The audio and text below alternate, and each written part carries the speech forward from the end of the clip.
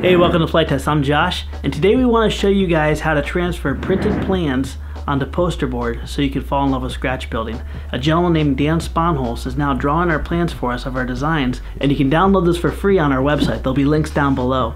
One thing we want to show you though is there's a lot of confusion on how to take those plans from simple pieces of paper all the way over. Once again, Dan Sponholz has come through an amazing way, and he's wrote an amazing article on how to do that, and we're going to show you how to do that today. So to get started, you're going to need Super 77, poster board, and of course our free downloadable plans. Another thing for new time builders that's really nice is it gives symbols and legends. You can obviously tell Dan is an amazing engineer, but these can actually be printed off in black and white and you can still read them. Our previous plans that we put out, you had to print out in color. Now there is color to this, so if you have a color printer, they look beautiful, but you will be able to follow along if you have a black and white printer, save some money, and just use these markings and the symbol below on what to do. You're going to notice on the plans that it's all indicated by where they lay out and the order they lay out, and all the part numbers are going to be on there. Today we're going to be showing you how to cut out the plans for the FT Mini Corsair. So the first things you're going to need to do is obviously get the plans downloaded and taped together.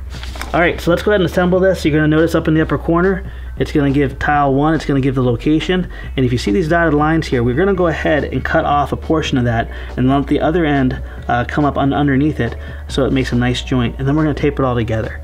Once your plans are taped together, loosely cut them out. What I mean by loosely is cut it out so you have a little bit of space between the black line and the paper. Once your pieces are cut out, you can go ahead and place them on your poster board so you can maximize and nest the pieces as best as possible to get the most efficiency. For small pieces like formers, it's easier to actually keep those clustered together and glue them onto the poster board in one full piece. With some paper laid down in a well-ventilated area, go ahead and pick up one piece at a time and apply a thick layer of Super 77 on the back. After everything is thoroughly placed down, patted down, and dry, go ahead and go back now and cut with either a razor blade if it's a simple object, or cut all the straights first, remove the object, and then trim with scissors. Don't stress too much about where exactly on the line, just get as close to the line as possible. You don't need that level of precision for these models. For inside cuts, it's much easier rather than tracing the perimeter to start at the beginning of the angle and then follow down and then finalize it with the smallest piece. For creases, location areas, and our most important score cuts, you can simply take a T-pin or a piece of wire and put down some indicating marks through the plans and onto the foam board. Before cutting out the piece as a whole, go and cut all your score cuts first. It's much easier to handle a big piece of foam than a small piece of foam. Once all your score cuts are done, go ahead and follow up with the same principles we learned when cutting out the poster board. Start with the straight edges first, and then go back with a nice sharp razor blade and hit all your curves second. It's a really good idea to always keep your templates close because they have key information like what kind of folds, creases, and other information that you're going to need to build the plane.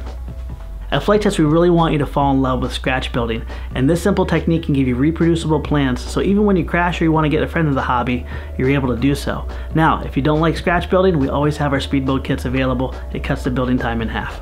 And also, if you have great ideas, great tips, I strongly encourage you to make an article at flitetest.com.